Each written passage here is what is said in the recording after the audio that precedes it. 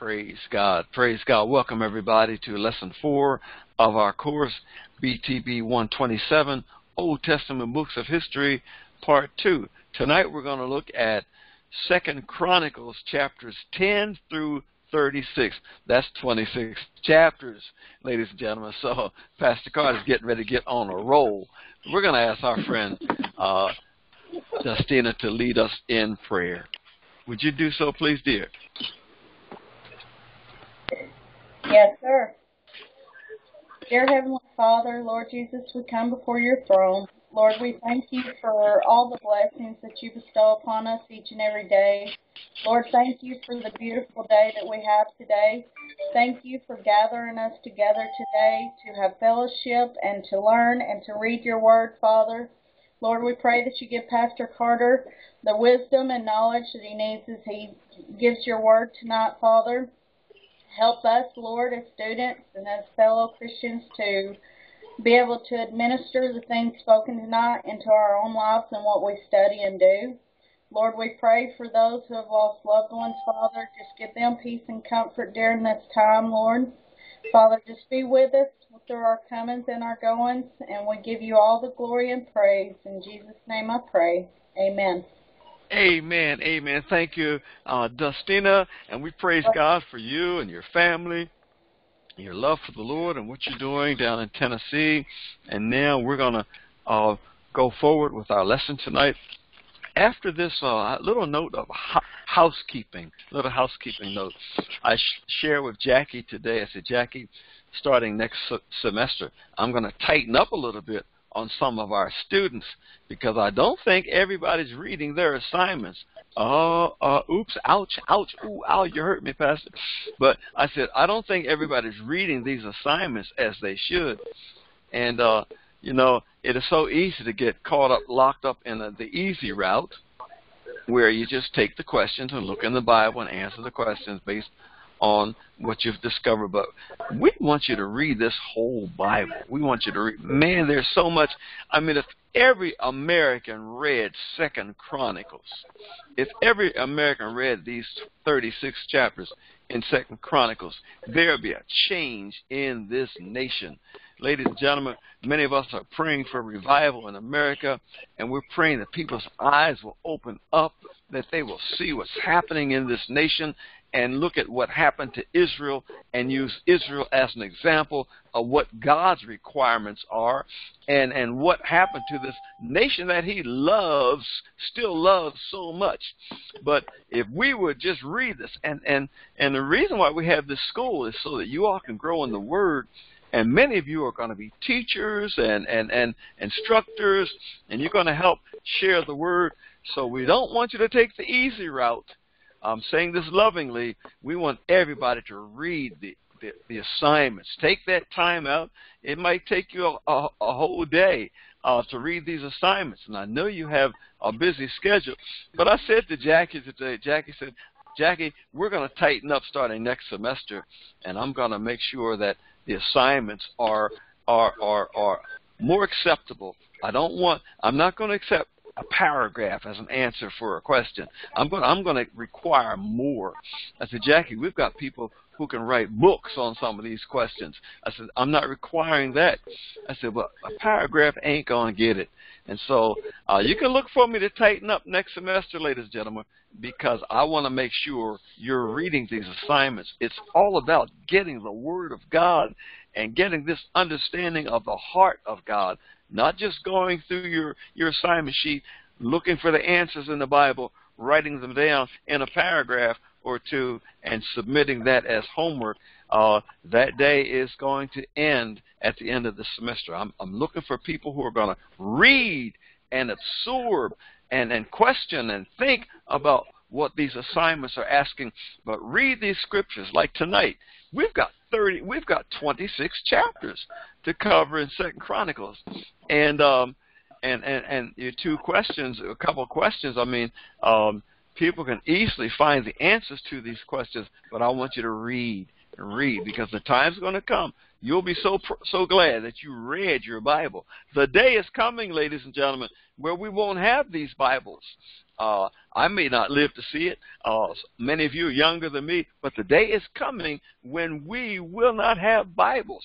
And what you learn now is maybe what's going to help people going in your posterity, your future generations. So we're not just looking out for ourselves right now. We're looking out for future generations that we teach the nation. One thing we draw from the study of Chronicles is Israel had it. Israel had the grace of God, the favor of God. They had the favor of God, even among nations. But they grew lazy, they grew lax, and they became comfortable, at ease in Zion, and they let their guards down. Before long, they stopped worshiping God, and every now and then a good king would come and call their attention to God, but most of the people, they were led by backslidden leaders and apostate leaders who chose to worship Baal and the gods of the surrounding nations rather than to be true to God. And so we find in Chronicles, we find the rising of kings and the falling of kings. We find the rising of this great kingdom of Israel and how this kingdom fell. This kingdom fell in two stages. The northern kingdom fell in 721 BC. Their southern neighbors, Judah, had 150 more years to live as a nation, but they did not take heed to what happened to their brothers and sisters up north, and in 587 BC, the southern kingdom ended. When we finish our lesson tonight in 2 Chronicles chapter 36, this is actually the end of the recorded history of the Jewish nation. 2 Chronicles, when we finish, when Zedekiah is made king and Jehoiakim and his eyes are put out. And before his eyes are put out, he saw the Nebuchadnezzar kill his sons. And this is the end of Jewish Old Testament history. From that point on, yes, we have the books of Ezra, Nehemiah, and Esther. And Ezra, Nehemiah, and Esther fill in what we've studied in 1 Samuel, 1 Kings, 1 Chronicles. But then everything else in your Old Testament, Psalms, Job, Psalms, Proverbs, Ecclesiastes, Song of Solomon, and then your major prophets and minor prophets, all these books that follow, we have already covered the historical period. When we end our study tonight, we actually complete the history of the Jewish nation in the Old Testament. Then when we look at Ezra, Nehemiah, and Esther, you get information that's going to fill in the blank spaces between Kings and Chronicles, and you see more detail about what was happening with the people during the time of these kings we're studying tonight. So I hope everybody gets the big picture.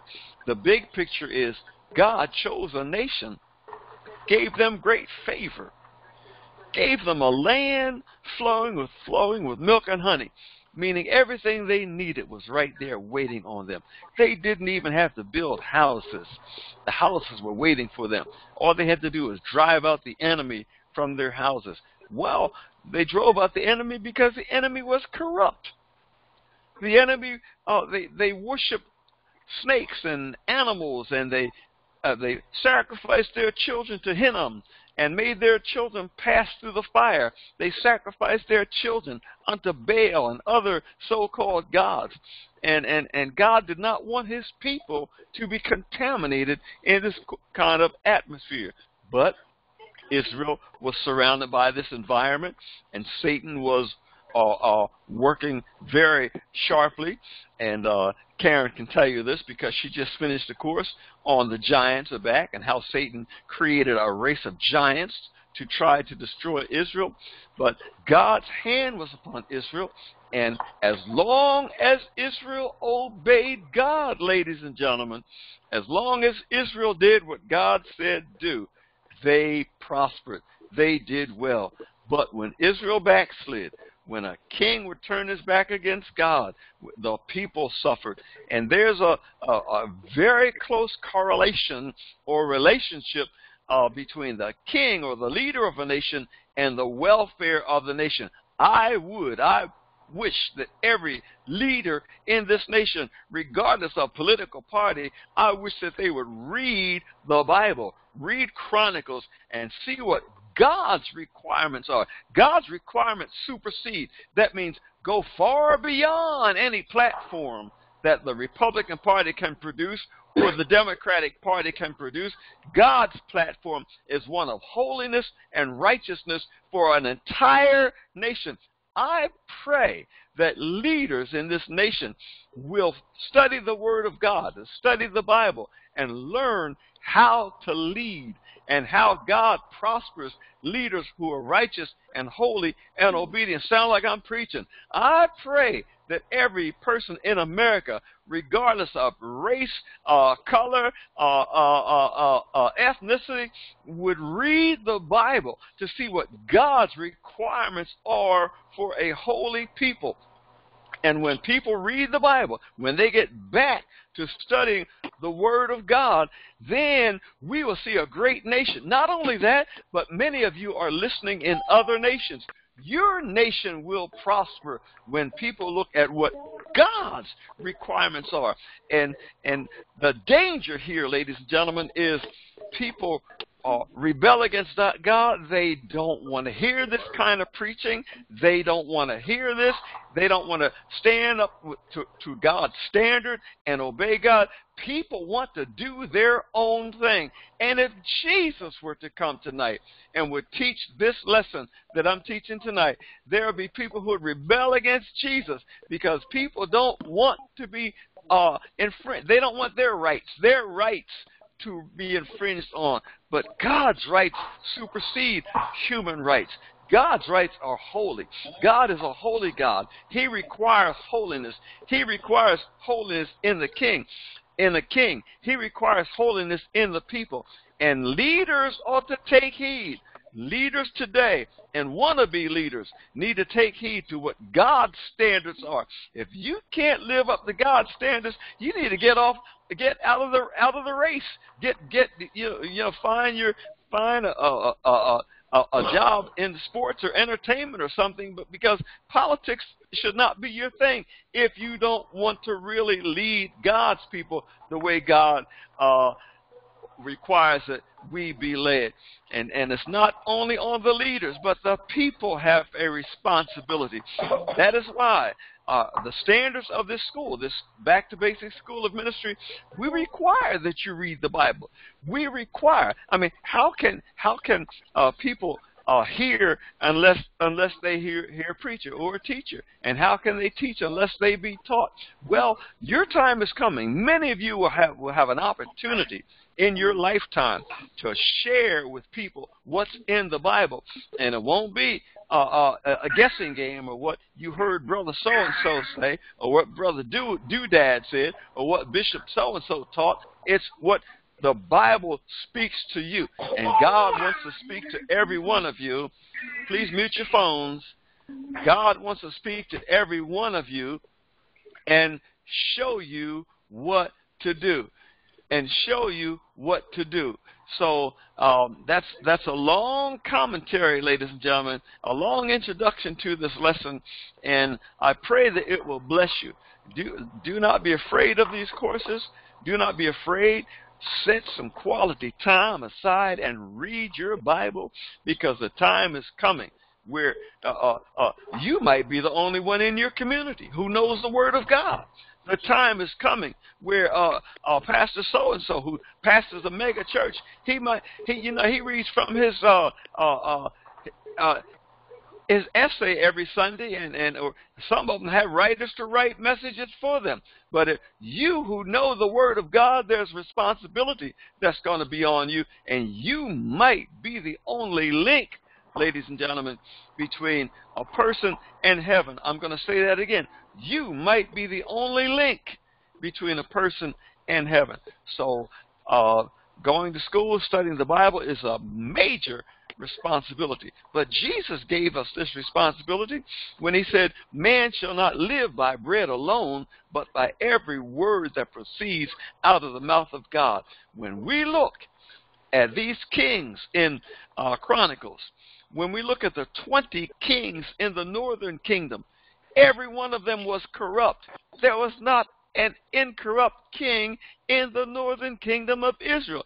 They all embarrassed God. They all shamed God. They all denied God. And we're going to start with the very first one who started this whole thing. We're going to start with one who actually started this, and the result was the split of the kingdom. The split of the kingdom. We see Rehoboam, who was in the south, in Judah. He was not in the northern kingdom of Israel. He inherited Solomon's kingdom, chapter 10. Chapter 10. Rehoboam, when he became king after the death of his father Solomon, Rehoboam decided, I'm going to take my advice from the younger generation. The millennials are going to teach me. I'm not going to listen to these old guys. These old guys have messed up. You know how the young people think today. So Rehoboam decided, I'm not going to listen to the old people. I'm going to listen to the young people. And that got him in trouble.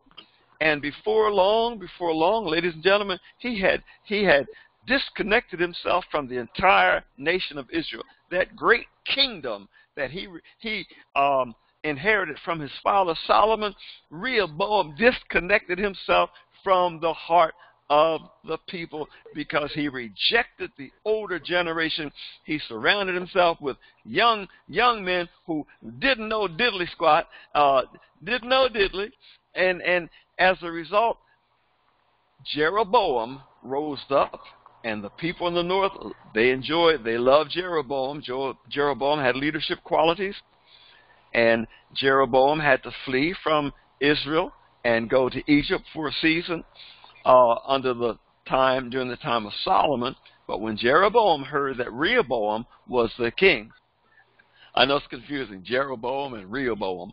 Well, Jeroboam came back from Egypt and challenged Rehoboam, and went before Rehoboam with the older men, the older generation, and asked, what kind of kingdom is this going to be? What shall we do? What should we expect? And Rehoboam told Jeroboam, come back in 3 days, I'll tell you what you're to do.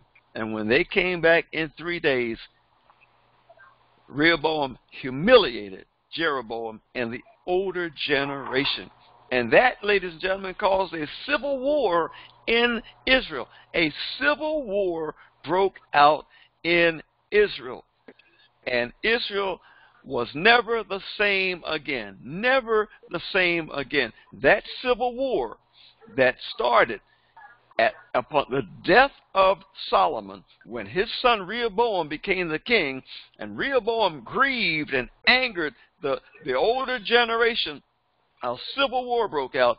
Brothers fought brothers, and the result was the kingdom was never, ever, ever the same. And for the rest of Chronicles, from chapter 10 until the rest of Chronicles, you see the phasing out, ladies and gentlemen, the phasing out, the northern kingdom of Israel, those 10 tribes of the north, they phased themselves out. And in the year 721 BC, the northern kingdom called Israel, or called Samaria, or called Ephraim, was wiped out.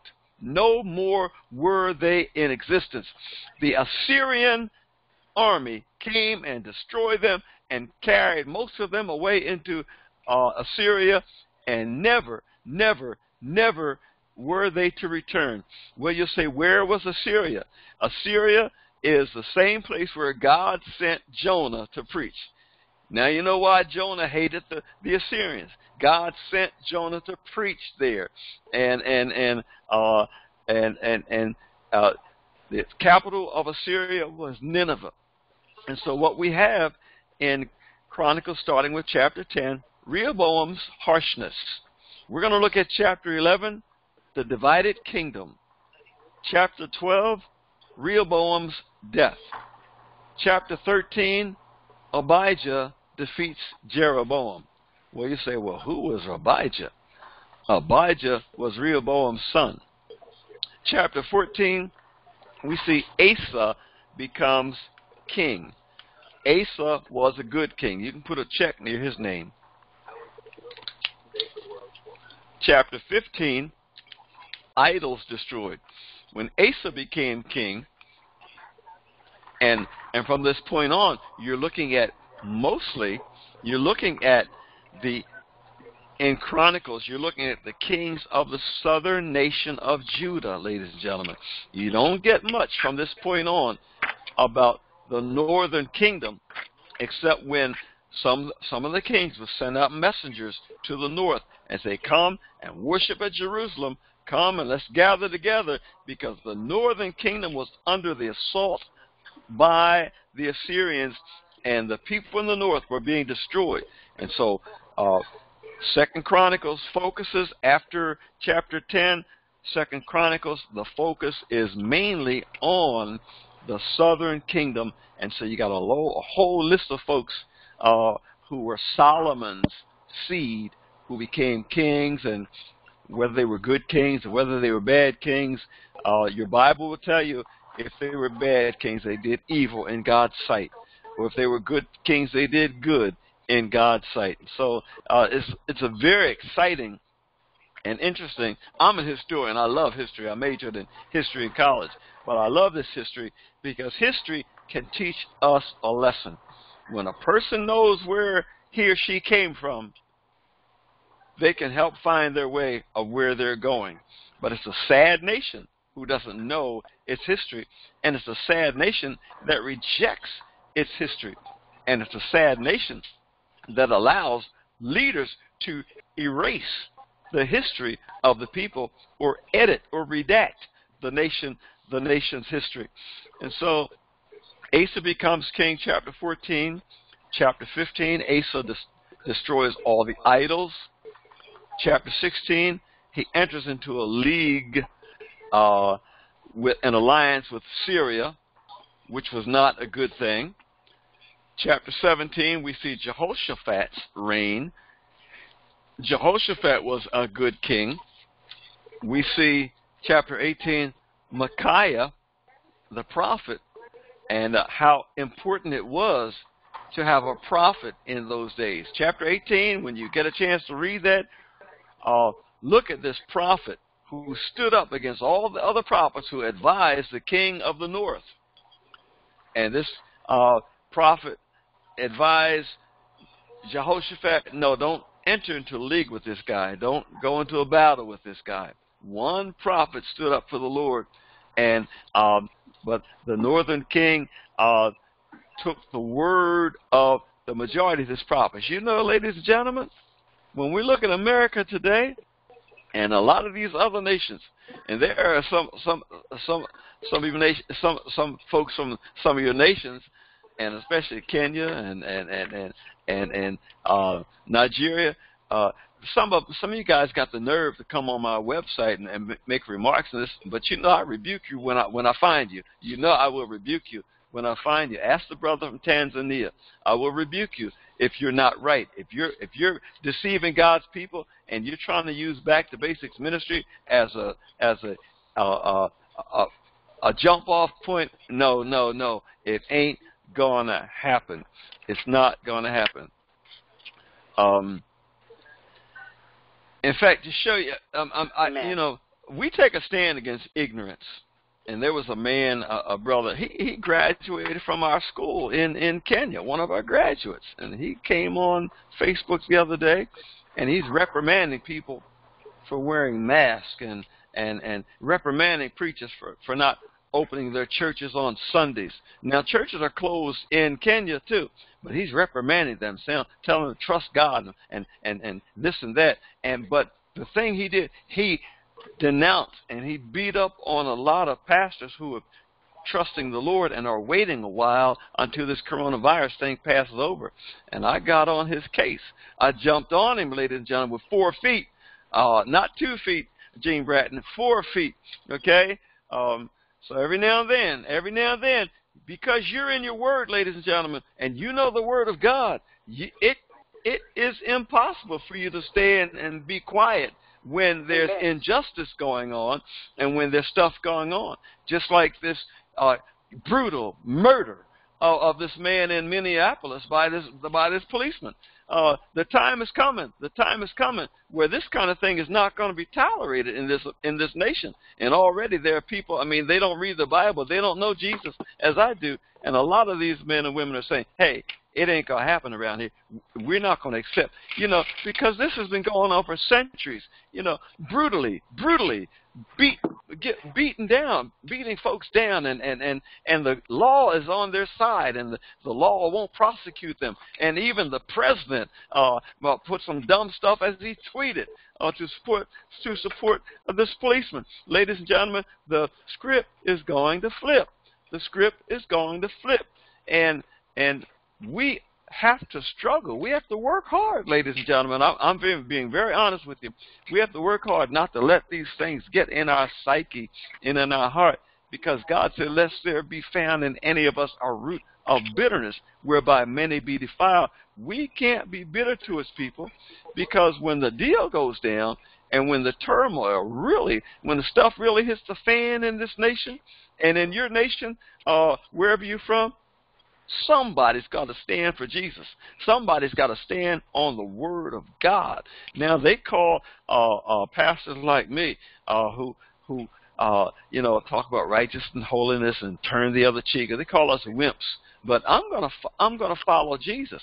I'm gonna follow Jesus. But wimpiness only goes so far. You put your foot on my neck, or you put your foot on Jackie Carter's neck. There might be some repercussions. There will be some repercussions. We're gonna turn the other cheek, but we will defend our household. So, ladies and gentlemen, we're in a time where many people's love is being tested. Many people's trust in the Lord is being tested. But I will make a stand for Jesus. I want to be all that God wants me to be, because when the confusion hits this nation, and confusion is coming, when the war hits this nation, and ladies and gentlemen, war is coming. Please take your head out of the sand. The war is coming. Destruction, devastation is coming to this nation. Because when you look at what happened to Israel and how God let His own people be destroyed because of their sins, how in the world, somebody tell me, call up one of your favorite evangelicals, one of those guys who preaches that nice little flowery sermon, tickles your ears on Sunday, and tells you what a good guy you are, and go on and keep on doing what you're doing. Call up your favorite evangelical and ask them, how in the world can judgment be prevented for this nation? How in the world? By the way we're sinning against God. Ladies and gentlemen, it is inevitable that this nation go down. This nation has to go down unless we do what II Chronicles 7:14 says. And you've been hearing me say, preaching II Chronicles 7:14 for quite some time. If my people, which are called by my name, shall humble themselves and pray and seek my face and turn from their wicked ways, then I'll hear from heaven. I'll forgive their sin. I'll heal their land. You say, well, Pastor Carter, you're taking the scripture and you're relating it to the present day. That's what we're supposed to do. This is called a hermeneutical bridge. We're supposed to cross that bridge from the scripture to our own situation, so that people can know that this Bible is not talking about people way back then. God has a standard that He wants people to abide by today. Cops can beat up on black folks and put their knees on their necks until they die, and the judge will throw the case out of the court, and most of these cops aren't even getting to jail. They're not even being arrested. And the truth of the matter is that they've got people who will send money to defend them in court because of their skin color. But ladies and gentlemen, the script is going to flip. And there are going to be a lot of people in hell, black and white, brown and yellow, who are going to wish they had heard the word of God. I'm saying it. There is no social distancing in hell. No social distancing in hell. Hell is going to be filled up to the gills of people who thought they could live any way they wanted to because of skin color, or because of their bank account, or because of their family name, or because of where they live, or because of their political success. Ladies and gentlemen, hell is going to be the equalizer, and we're trying to prevent people from going to hell by teaching them the Word of God. So y'all get in your Word. I'm going to get my Word so we can preach the Word of God and share with them and persuade people. Persuade people. You can't beat them over the head with the Bible. You can't stuff this stuff down their throat, but we can persuade people to do what God says do. Because when we look at Chronicles, we see people who just threw it in God's face. They just stood in God's face and defied him. We don't care what your standards are, God. We're going to live any way we want to. And even the priests were corrupt. The kings were corrupt. And they forgot about God. Ladies and gentlemen, if there's ever been a time that relates to the time of the Chronicles, it is right now. Right now. Chapter 20, there's a plea for help. Jehoshaphat makes a plea for help. He knew where to go in time of trouble.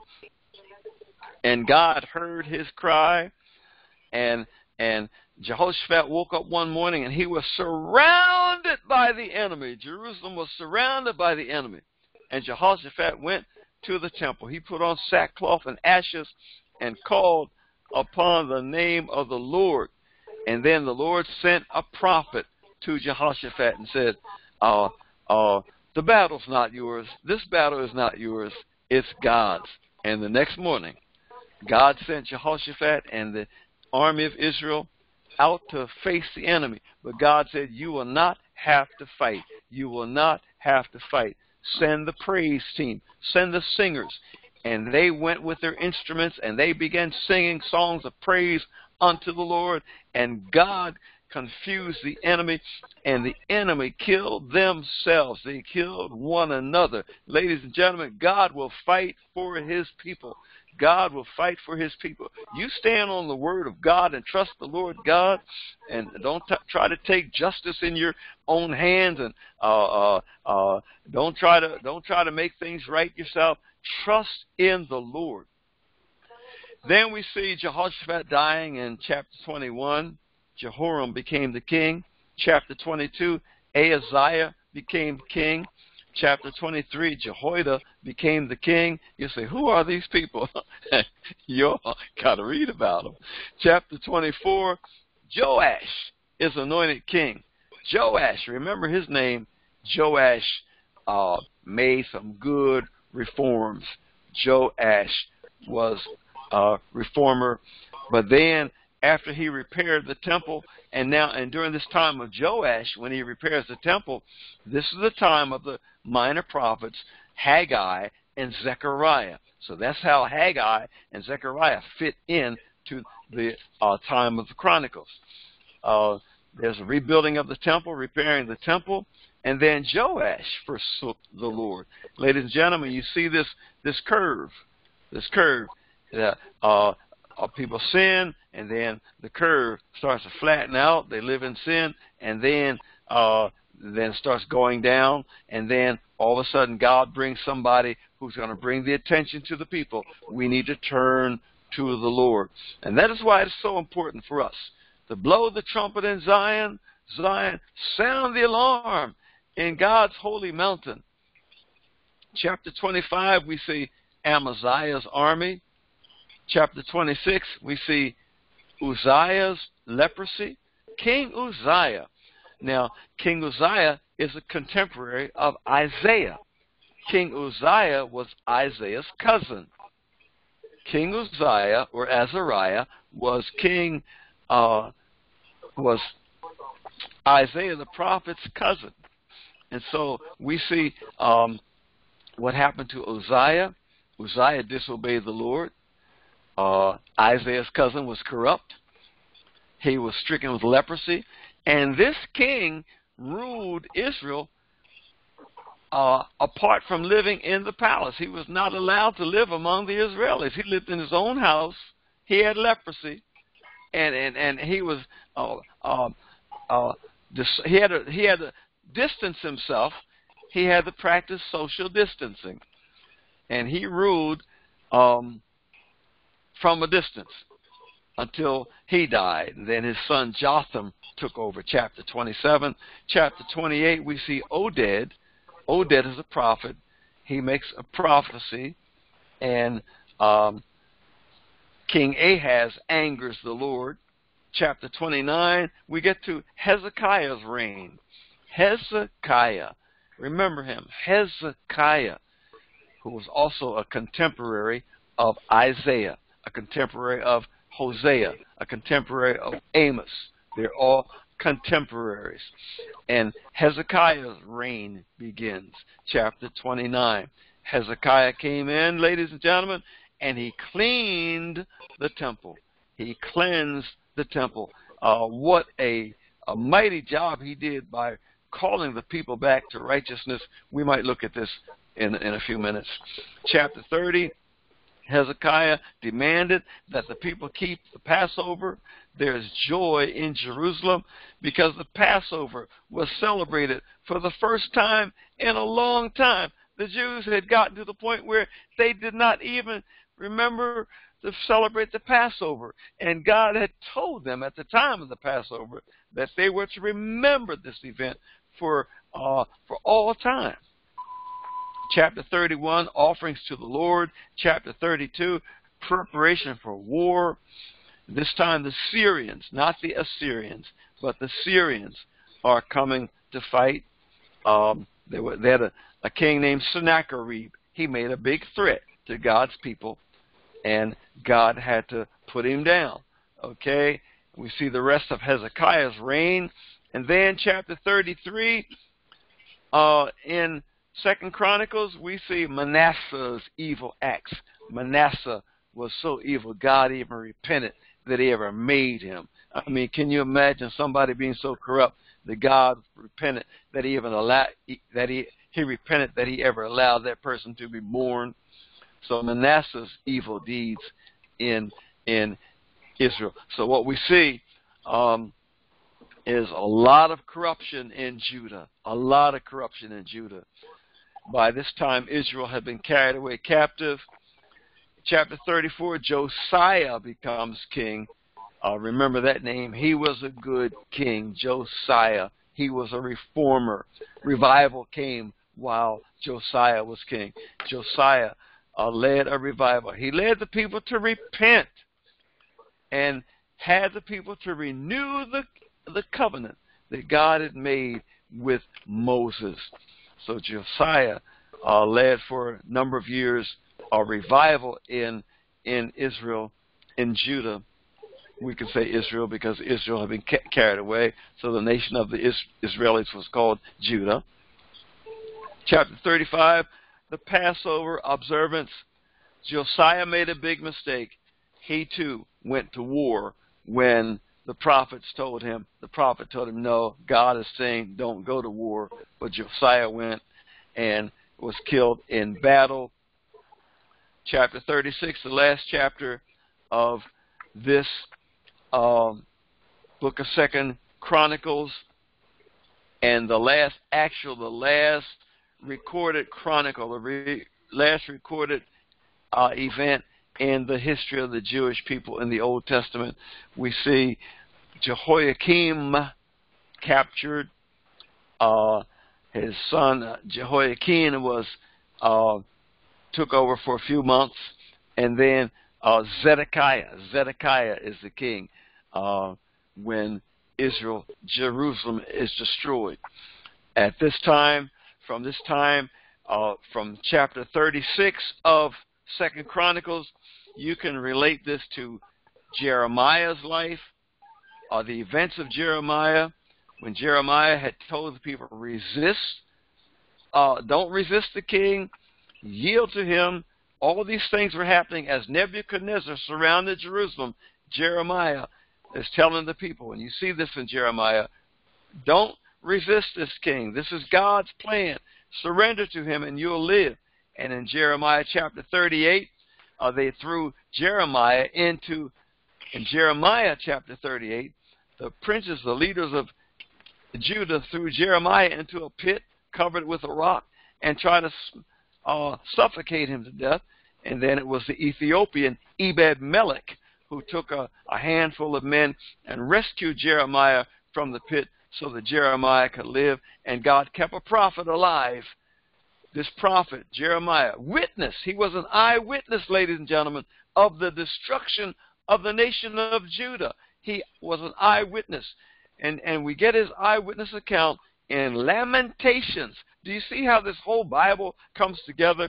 We finished the historical period. Now we can weave in portions based on the testimony of the prophets, based on other testimonies. We can weave in certain of the Psalms. We can weave in certain of the writings of the old, the minor prophets and the major prophets, so we can put them in their place in history. But history actually ends with the last verse of the 32nd chapter, of the 36th chapter of II Chronicles.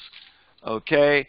And everything else, you have to back it up, walk it back, and put it into its place. Let's look at chapter 36. Well, I've covered a whole lot. We'll come back to chapter 36. I just want to go back to a few chapters and just show you a few things. Are there any questions, anybody right now? Any questions? Anyone have any questions at this point? I have one. Yes. Mm-hmm. Why did Micaiah, is that correct, in chapter 18? Chapter 18? Uh-huh. When the other priests told him to agree with what they had already told the king, Ahab, to agree that he could go into battle, and he said he could not agree. He could only tell the truth and speak what the Lord said. But then when he got there, he agrees. But then at the same time, he foretells Ahab's death. So why does he agree with them and say what they wanted to hear, but then at the same token, he foretold Ahab's death if he does go into war? Okay, Jackie Carter, great question. You got about 5 or 6 questions in that one, but it's good. Okay, let's take a look at that. Chapter 18. Now Jehoshaphat had riches and honor in abundance and joined affinity with Ahab. Now we're looking at 2 different kingdoms. Jehoshaphat was the king of Judah, the southern kingdom. Ahab was the king of the northern kingdom. Okay, Jackie? Okay. And after certain years, he went down to Ahab to Samaria. And Ahab killed sheep and oxen for him in abundance, etc. And Ahab, verse 3, king of Israel, said unto Jehoshaphat, king of Judah. Now this is the king of Israel, Ahab, wicked Ahab, Jezebel's husband, said unto Jehoshaphat, will you go with me to Ramoth Gilead? And he answered, I am as thou art. In other words, he said, I'm a Jew like you are, and my people as thy people, and we will be with thee in the war. So Ahab wanted to go up against the Syrians, and he's trying to get Jehoshaphat, king of Judah, to go with him. and these two mighty armies could defeat the enemy. So, and Jehoshaphat said unto the king of Israel, inquire, I pray thee, at the word of the Lord today. So Jehoshaphat says, before I make a decision, let's seek the Lord on this. Very important right there, Jackie, okay? And my friends. Jehoshaphat said, let's seek the Lord on this.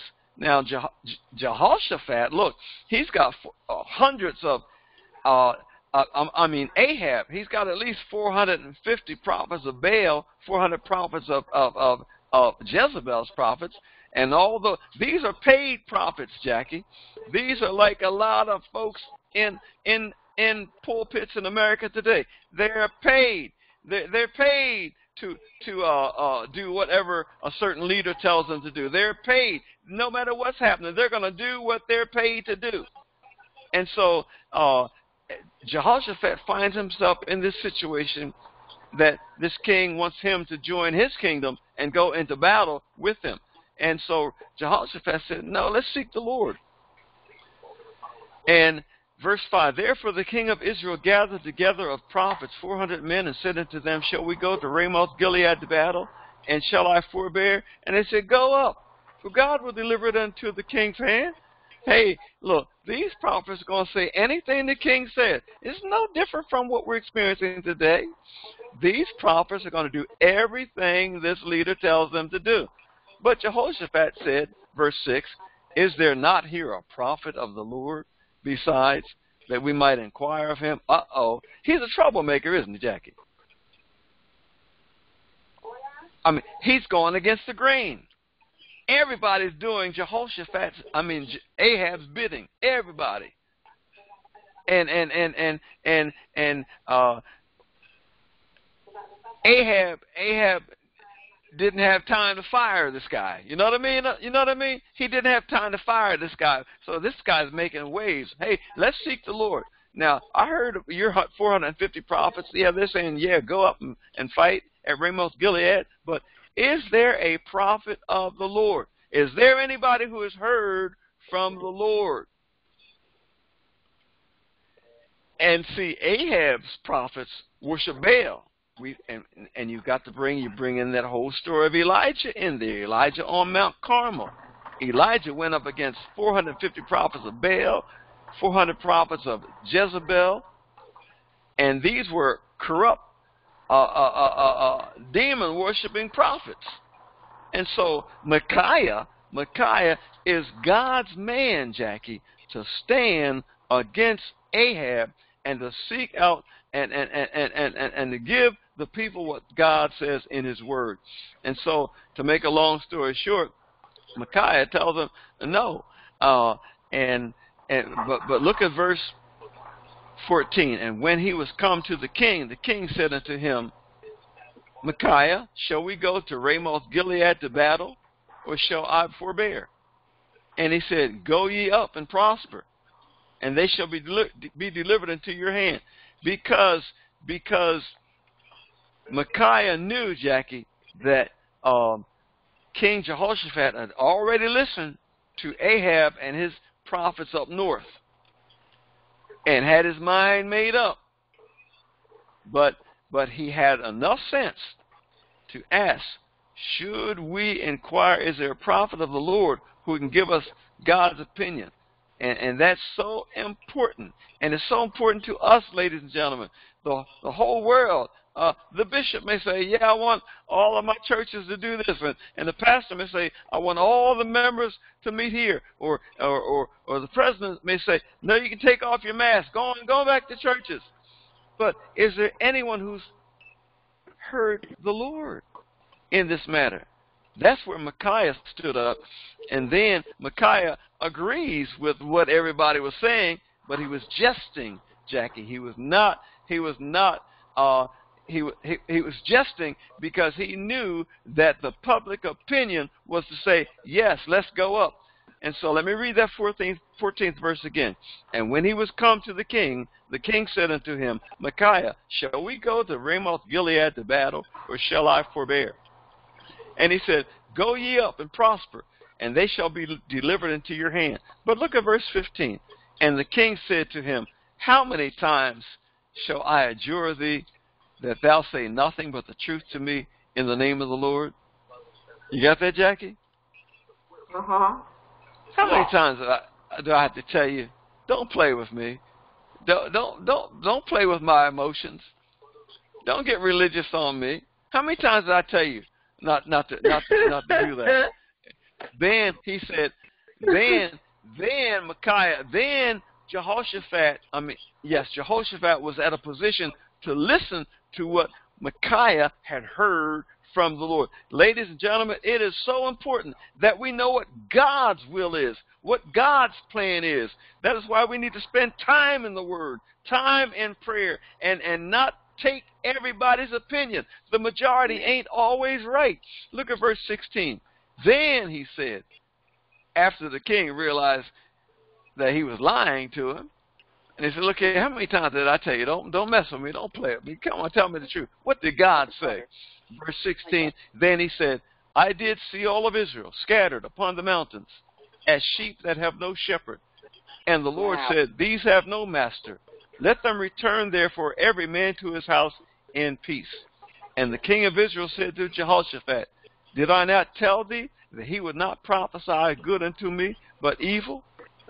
So he prophesied that to Ahab and to Jehoshaphat. I told you he wouldn't tell me anything good.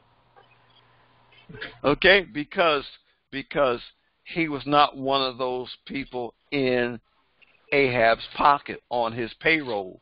You know, you can buy your preacher a dime a dozen. Put a little money in some of these knuckleheads' hands, and they'll say anything you want them to say.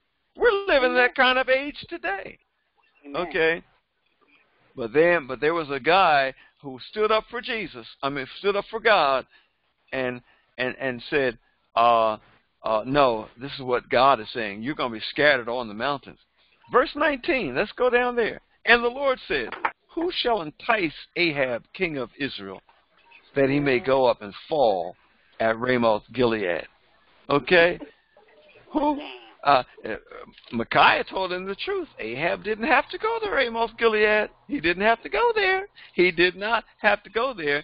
But then, look at this. This is a strange verse.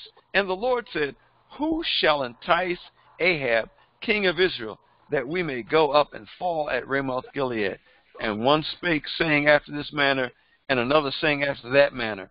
Then there came out a spirit. Listen to this, verse 20. Then there came out a spirit and stood before the Lord and said, I will entice him. And the Lord said unto him, wherewith? And he said, I will go out and be a lying spirit in the mouth of all his prophets. And the Lord said, thou shalt entice him, and thou shalt also prevail. Go out and do even so. Ladies and gentlemen, there are lying spirits. There are lying spirits. And God allows them to exist. Ladies and gentlemen, this is revelation knowledge. There are lying spirits who will go out and entice God's people and entice the enemy. Remember that prophet, that old prophet, who went to the man of God, and the man of God was preaching, and God told the man of God, when you finish, don't stop in anybody's house. You come straight home. Yeah. Don't stop. And this old prophet went and met that young prophet and said, I'm a prophet just like you. And the angel of the Lord appeared to me and said, go and find you and to bring you to my house for you spend the night with me, have a meal. Ladies and gentlemen, there are enticing spirits. That is why we have got to test the spirit by the Spirit. That is why we need to stay alert. We need to stay awoke. And God will even permit, we get this from this scripture, God will permit an enticing spirit to come and entice you. Look at the prophet who was told, don't go and prophesy against Israel. Don't prophesy against Israel. But he wanted to go because he wanted to get that money. You know, a whole lot of folks going out there prophesying and to get that money, and Lord is allowing enticing spirits to entice them. God is looking for someone who will worship him in spirit and in truth. And so we've got to be alert. We have got to be alert. Even us prophets and preachers and teachers, we have got to be alert that we do not entertain demonic spirits, that we do not allow any corrupt communication to come out of our mouths. Which takes me back to those old days before I met you, Jackie Carter, before I met all of y'all. I mean, when I was back there jitterbugging, you know, back in the day, you know, and the guys are trying to hit on the gals, and we tell them anything that we think they wanted to. Dr. Jean Bratton, isn't that a Philly thing? Yeah. Yep. We tell them anything. Oh, your hair is so long and so silky and so smooth, and the chick had nappy hair. You know what I mean? Or your skin is so smooth, and she had bumps all over her face and everything. I mean, we would tell them anything to get over. And those were lying spirits. Those were lying, enticing spirits. Come on, somebody talk to me. Amen. Amen. I just wrote a little post that it reads this: strangely enough, when one is corrupt, the door is open for other demonic spirits. Yes, yes, yes, yes. That is why we have to be so on guard, ladies and gentlemen, even today. Let's relate this to today. Everything you hear on CNN is not real news. Amen. Everything you hear on ABC, CBS is not real news. Everything you see on Facebook is not real news. Everything you see on YouTube is not real news. Everything you hear from the president's press secretary is not real news. Ladies and gentlemen, politicians have their talking points. And everything coming out of a leader's mouth is not real news. A lot of it is fake news. A lot of it's fake news. Now we got a big issue between president and his favorite social media agency, Twitter. That they're feuding. And you know, the president owns part of Twitter, but they having a feud now because Twitter has been doing some fact checking. And they're fact checking the president. You know, everything, and they were saying everything you've been saying, Mr. President, ain't a fact. So everything you hear is not real news. Ladies and gentlemen, you and I have to be sure. And remember in the old days, like my father would be sitting on the porch, and Joe Smith would be coming up the street. And I'd hear my father say, "Uh-oh, here comes that lying Joe Smith." I mean, back in those days, we knew who the liars were. You know, you knew. Or we had a guy named Wendy Williams. Wendy, his name was Wendy. Oh, here comes that lying Wendy Williams. Hey, Mr. Carter. Oh, here comes an hour of lies. And my dad would just chuckle because he knew everything he's going to hear is a lie. Now, my dad could tell some tall ones, too, you know. So so we'd be on the porch listening to folks, you know, trying to outlie one another. Well, ladies and gentlemen, things have not changed. Even in the church, you got lying spirits, enticing spirits trying to entice people. The Lord said, and then they get the point where, Karen, they get in the point you're in the service, and where, you know, you have a prophet in the church, and the prophet will say and make this stuff, and Justina, they make it sound so flowery. Thus saith the Lord, I see, and you know, they make it sound so flowery, and then everybody in the congregation says, hush, oh, they're so spiritual. I remember when we first got baptized in the Holy Spirit, and the Lord had me teach this church about the baptism of the Holy Spirit, and some of the sessions where we were demonstrating speaking in tongues and interpretation. I remember every time if someone would start off in tongues, there was a certain lady, once she heard someone in tongues, she said,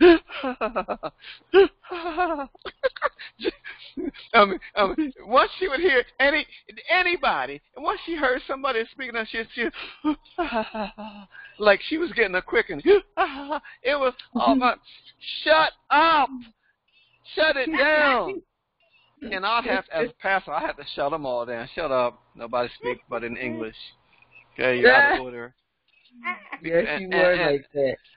Lord Jesus, we've come a long way, but yet we haven't really come a long way. But you've got to watch out, ladies and gentlemen, for those lying spirits, those enticing spirits, and we have responsibility. Now, I talk a whole lot. Y'all don't know me, but I talk a whole lot of jive to Jackie. You know, I talk a lot of jive. Don't I, Jackie? Amen. You know what, Dustina, she loves it, Dustina, this girl loves it. Dustina, you need to call Jack and have a talk with her because she loves it. Okay? Lucia Williams, I know. Lucia Williams, you know, you married a jive talker. Cliff Williams, my main man, Cliff. Cause we specialize in talking jive when we were coming up. Okay? Yeah, he specializes. Cliff Williams, Cliff Williams specializes. Yes, he does. We came to the same jive talking school. We were trained by some of the best. You know, we were trained by the best jive talkers there were. So, but now that we're saved, I told Pastor Steve Harvey might not be on the air, but he doesn't have to worry. He has replacement. Steve Harvey making money on stuff that I used to do. You know what I mean? but now, my friends, we've got to tell the truth, even when you're tempted to twist it a little bit. I wrote a book called My Dad the Artist, and in that book, well, my dad played Major League Baseball back in the old days, 1940s, in the old Negro League, which was a Negro professional league. He played against Satchel Paige and Josh Gibson and those guys. And I wrote a story about him in my book, My Dad the Artist, and I talked to, and every time my dad tells the story, the ball that he hit against Satchel Paige for a triple, that ball goes farther and farther out into right field. And if you listen to my dad, I'll tell the story. The story happened in 1940. But if my dad were alive today, he would have you believing that right fielder is still chasing that ball. Now, Gene Bratton, your father and my father both played professional baseball on the same team. So I know they have some stories to tell. My dad did too. Did too. Yes, indeed. Yes, indeed. But let's get back to, when you read Chronicles, you're reading about kings who, most of them were corrupt. But then you had good kings that come along. Asa, Jehoshaphat, Josiah. Josiah was such a good king that he called Israel to reform. And the first thing he did, let's tear down the groves, tear down those those places, those altars of worship, and let's get rid of those prostitutes hanging around the temple, and let's clean house. And Josiah even demoted his mother. Josiah's mother was called the Queen Mother of Israel. She had a position. I mean, she practically ruled all the women in Israel. But Josiah set her down and demoted her. You are no longer Queen Mother because you've been worshiping Baal. I mean, he set his mama down. You know, that's a great man of God going to set his mama down because nobody sets his mama down. Okay, but Josiah put God first. And then you see Hezekiah. Starting in chapter 29, Hezekiah, what a mighty man of God. Hezekiah. When he became king. And relate Hezekiah to Isaiah. This man was so much into the Lord and obeying the Lord. He made some mistakes, but God blessed him. God prospered him because from the day he became king, he began cleaning house, bringing Israel back to where Israel ought to be, and renewing the covenant that Israel made with God under Moses. And so God prospered Hezekiah, and God prospered the nation. When a leader turns his heart to God and worships God, I'm not talking about this religious stuff we hear out of Washington, D.C. Everybody knows how to talk about God when they need some votes. But I'm talking about living daily and letting some fruits come out of your life and treating people with dignity and with respect and letting the words of our mouths and the meditation of our heart being acceptable unto God. God honors that sort of thing. God honors a man or woman of integrity whom God has allowed to be in the office. Okay? And Hezekiah was such a person. And then, at a certain point, Hezekiah received a visit from Isaiah. Ladies and gentlemen, Isaiah writes about this in his book, and it's in 2 Kings. And Isaiah visits with Hezekiah and tells him, "Thus saith the Lord, get your house in order. You're going to die." I mean, this king was prospering and doing well and leading the nation back to God. And then all of a sudden, God sends him Isaiah, and Isaiah says, "Get your house in order. You're going to die." And we see, and I preached this on Sunday. My message on the online church was, "Seek my face. Seek my face." And I use Hezekiah as an example. When Isaiah told Hezekiah what the Lord had said, Hezekiah did not call a press conference. He did not call a meeting of his political party. He did not call his investors and his economic advisors. Hezekiah turned his face to the wall, ladies and gentlemen. The Bible says he turned his face to the wall, and he cried out unto the Lord. He sought the face of God. And that just lets me know that no matter what the situation is, when we turn our face to the wall and call upon the Lord God, eliminate everybody else. Mama can't help me. Daddy can't help me. Uncle Willie can't help me. Okay? Wendy Williams can't help me. Lion Joe Smith can't help me. The prophets of Ahab can't help me.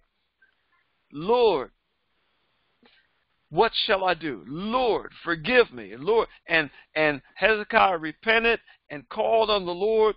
And even before the prophet Isaiah left the premises of the king's palace, the Lord spoke to Isaiah and said, "Turn back.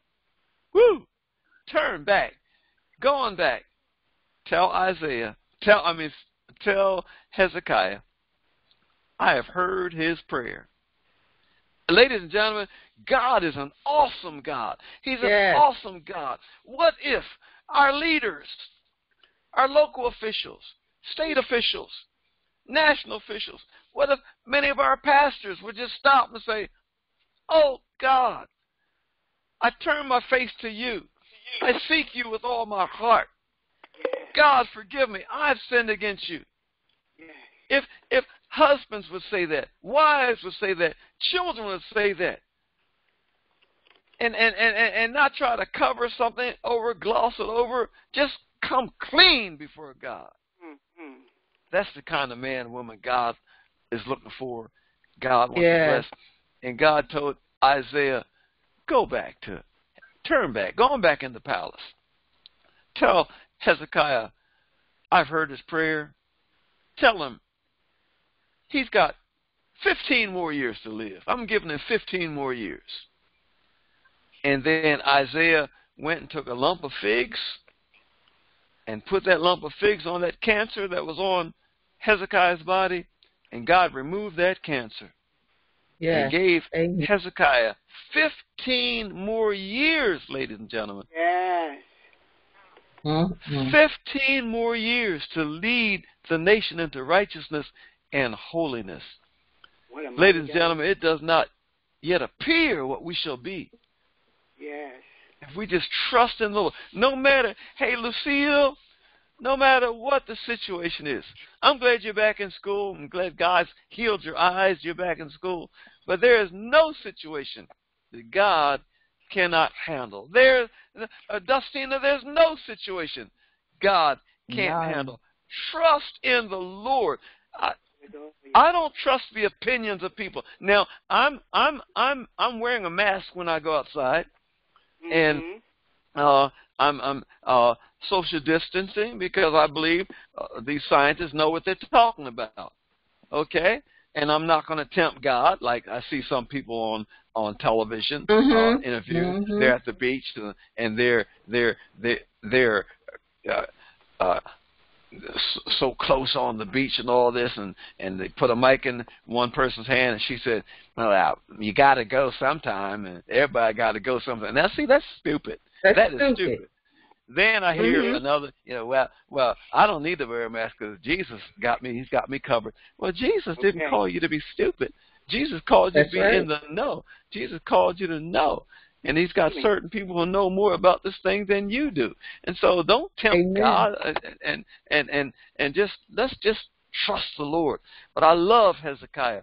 I think Hezekiah is one of the most underrated people in Scripture.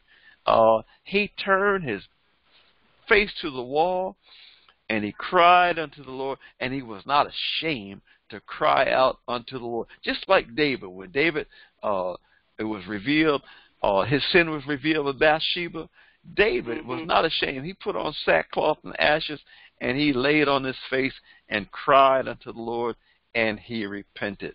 And I want to make something personal. I just want to share. My father died 9 years ago, just before Jackie and I got married.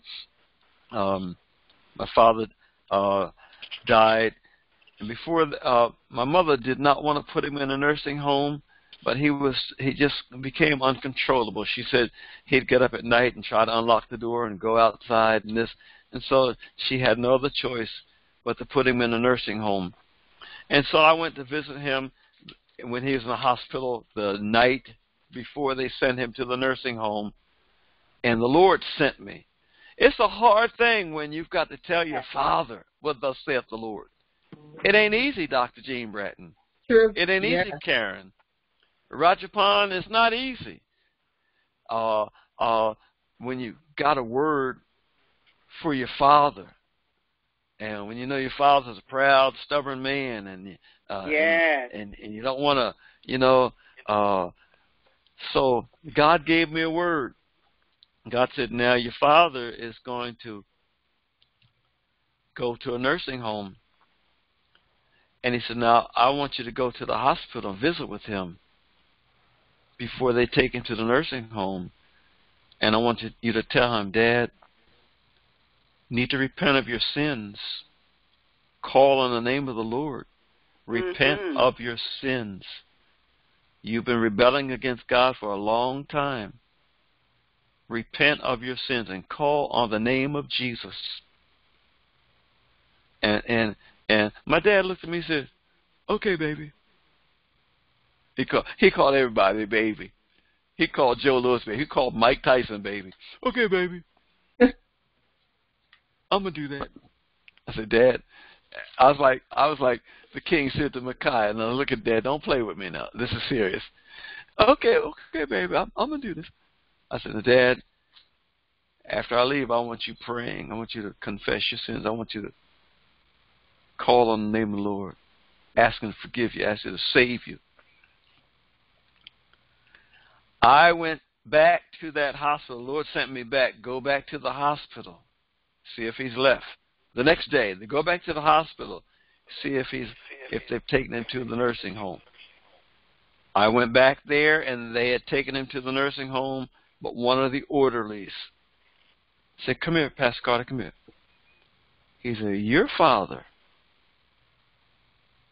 called on the name of Jesus all night long. He was praying out loud, asking God to forgive him. I repent of my sins. And calling on the name, he said, all night long he called on the name of the Lord. You know, Dr. Jean Bratton, that blessed my heart. Yes. Whew. Yes. Not only did it bless my heart, but it took a heavy load off my heart. Mm-hmm.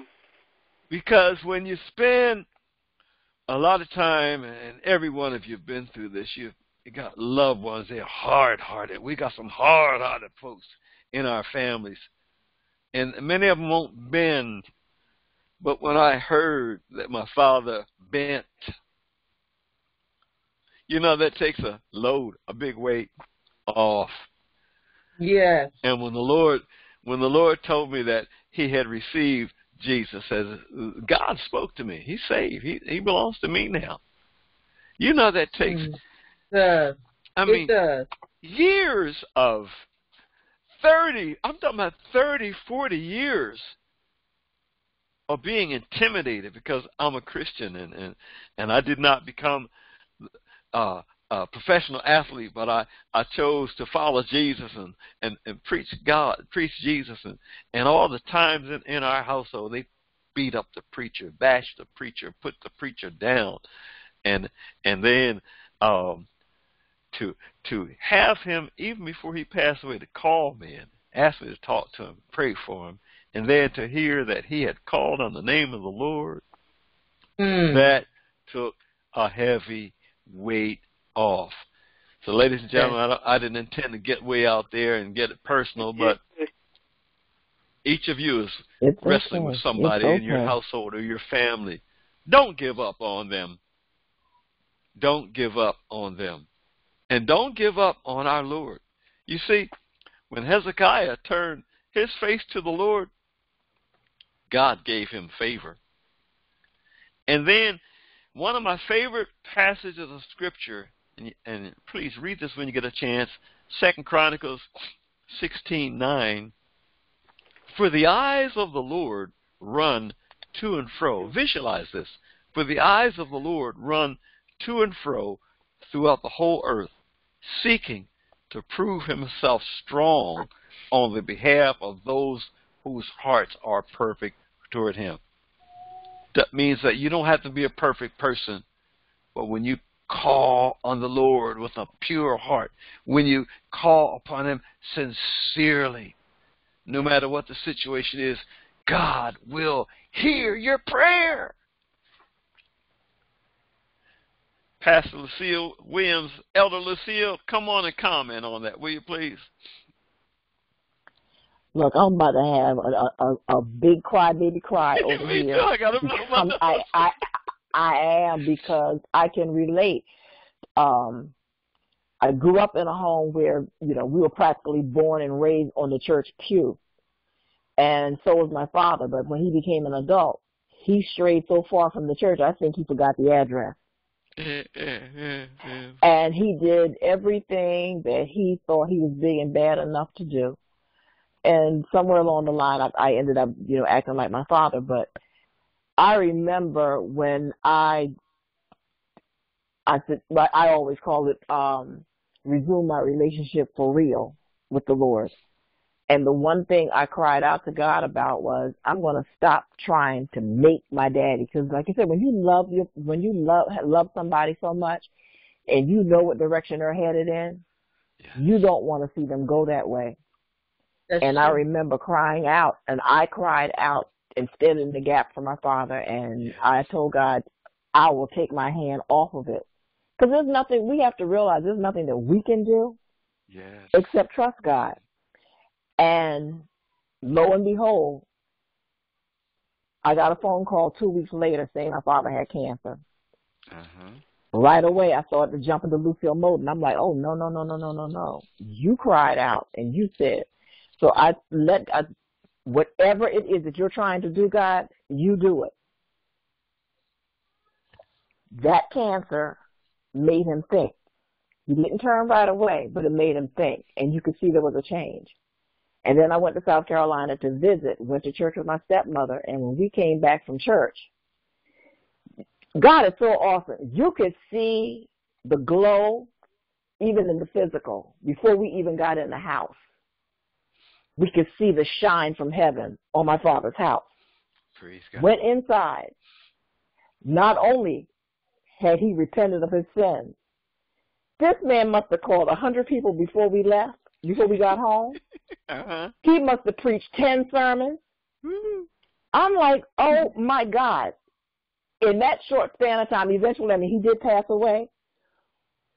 But for the number of people whose lives were touched and changed.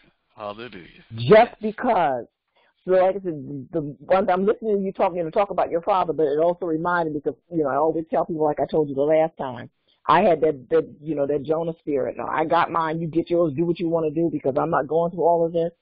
But God is awesome. He is such an awesome God, and He will do anything but fail us, and we just have to know when to do what to do and when to leave it alone.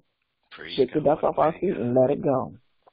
Praise God. Praise God. What a mighty testimony. That's Elder Lucia Williams, ladies and gentlemen, one of our students from Birdsboro, Pennsylvania. Okay, one of those little towns northwest of Philly. And powerful, and praise God. Thank God for you, Lucille, and my classmate, your husband, Cliff. Praise God. When we take our hands off it, and yes, a lot of times we don't know when to take our hands off it. Sometimes we just, and God might say, just release him, release her, let him go. And that takes us back to II Chronicles 20:15. Thus saith the Lord unto you, be not afraid nor dismayed by reason of this great multitude, for the battle is not yours, but God's. That's what God told. That's what God told Jehoshaphat. Don't be afraid of this multitude. The battle is not yours; it is mine, saith the Lord. The battle is God's, and let God fight the battle, no matter what it looks like, ladies and gentlemen. No matter what it looks like. You give it to God. Praise God. Well, praise God. We're going to turn the lesson back over to Jackie Carter, and she's going to give us closing comments, entertain any questions, then close us out with prayer. And I'm going to blow my nose. Excuse me.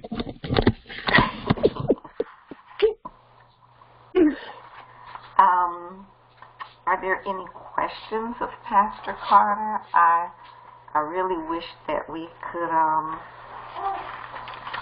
just delved into a few of the other things, because I noticed that one of the things, or a couple of the things that I made note of were the illnesses with which God allowed to come upon not only Hezekiah, but Asa God allowed a foot disease to come upon him. Yes. And then Jehoram had a bowel disease to the point that he lost his bowels. And then King Uzziah had leprosy. So it just reminded me that that disease is present, that we're going to suffer with some things. But I thought that it was, like Pastor, I thought it was awesome that the others died from their disease. But because Hezekiah humbled himself, then his life was extended. So those are just a couple of the things that I noticed in terms of the diseases that God allowed those three kings to suffer from. And so we may go through this life without having to experience that personally, but then there are people we know who do.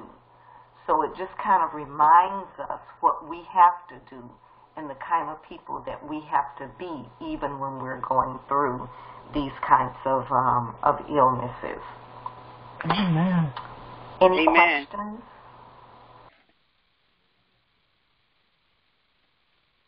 Amen. You want to continue and close us out? Yes. Heavenly Father, we thank you for the gift of today. We thank you, Lord Jesus, for the rain. We thank you for the sun.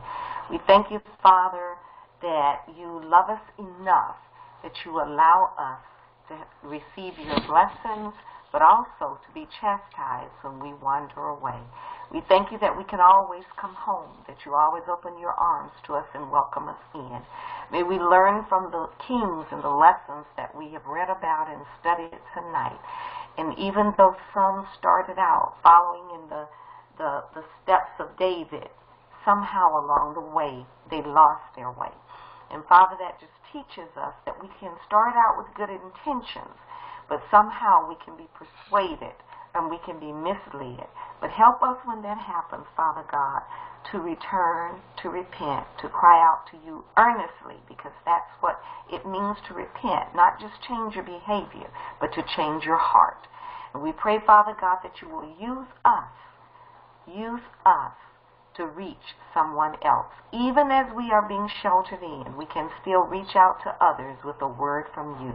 So we ask that you bless each one who has joined us tonight individually, bless their households, provide for their every need, and for those who will view and listen to the lesson at a later time, we ask blessings upon them as well.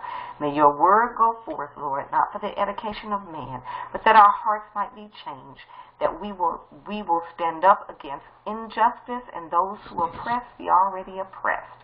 We thank you. In Jesus' name we pray. Amen. Amen. Amen. Amen. Amen. Good night, everybody. We love you. We love you. This message will be sent out tomorrow. God bless you all. Thank you. God bless. Sweet sleep. Thanks for coming. Thanks for joining.